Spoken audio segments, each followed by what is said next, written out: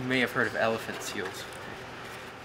Robert Salazar has been folding origami since he was 8 years old. This is one of my first. When he sees a sheet of paper, he gets excited. Seeing the single uncut sheet, it has everything you need to create all of the origami that have ever been folded.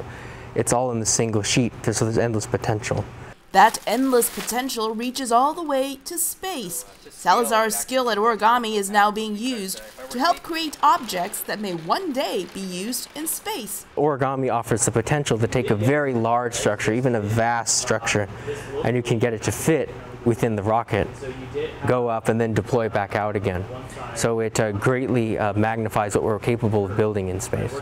Folding an object the size of a baseball diamond so that it could fit into a rocket is the goal of a NASA project called Starshade.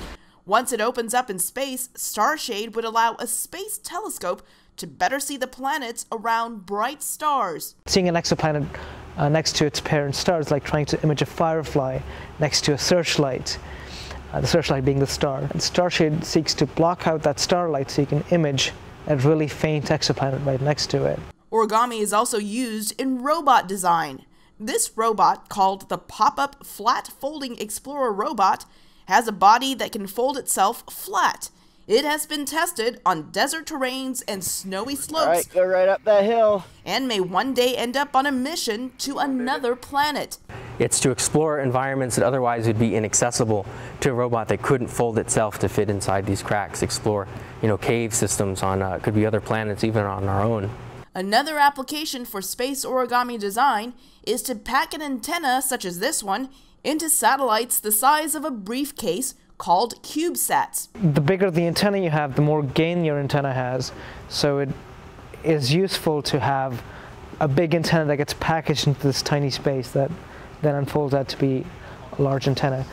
The biggest CubeSat antennas we have right now are about half a meter. Origami-inspired technology does not have to stop at these objects. So often, origami design has been tailored towards materials that are lying flat.